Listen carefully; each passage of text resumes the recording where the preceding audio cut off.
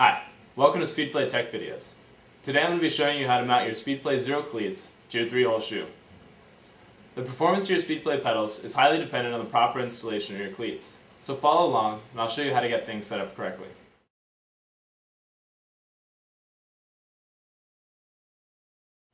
The cleat consists of 3 main layers: the black base plate with attached snap shims, the yellow spring housing with spring, and the gold bottom plate. You'll need a number 2 Phillips head screwdriver to tighten down the hardware, and a straight edge or flat surface to ensure the base plate is flat.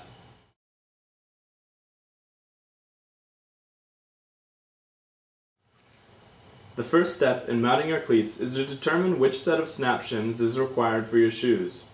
Check our shoe compatibility guide on our website for suggestions of what shims to use with your brand of shoe.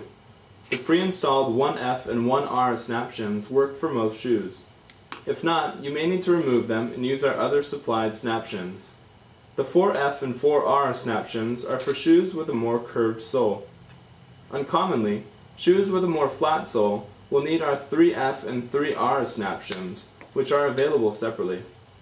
Due to variances in shoe sizes and soles, you may need to experiment with different combinations of our snap shims and/or extra shim to find the right match for the radius of your shoes. When changing snap shims, use a flat screwdriver or a butter knife to pry them off and be careful not to break them. Now keep in mind that your end goal when determining which snap shims to use is to ensure the cleat will lie flat, both back to front and side to side when you tighten down the base plate. Next, install the base plate to the shoe with the correct snap shims attached. You will use the 5mm mounting screws. Typically the black 5x8.5mm screws are used. Be sure that the screws are sufficiently threaded into the sole with at least 5 full turns. Use the longer 5x11mm screws if necessary. At this point, you should set the fore-aft placement of the cleat. Center the base plate under the ball of the foot or wherever personal preference dictates. Then tighten down the screws. The maximum torque for the base plate is 35 inch-pounds. Over-tightening may damage the base plate, so be careful. After mounting the base plate to the shoe, run a straight edge along the surface of the base plate or set on a flat surface to ensure that there is no bowing. Once you have the base plate installed correctly, snap the spring housing and metal bottom plate together to form an assembly. Use the black 4x11 screws to attach the assembly to the base plate, and place any rider-specific shims in between the base plate and the rest of the cleat assembly. Rider-specific shims include leg length discrepancy shims and/or canting wedges. If you're using shims, the carbon sole protector and longer screws may be needed and are available from your Speedplay dealer. Now verify the words right and left are facing the inside of the shoe. Before tightening the screws down, set the side-to-side placement of the cleat assembly on the base plate to adjust your Q factor, or stance width, and make sure you have enough clearance from the crank arm. The cleat is now ready to be tightened into place.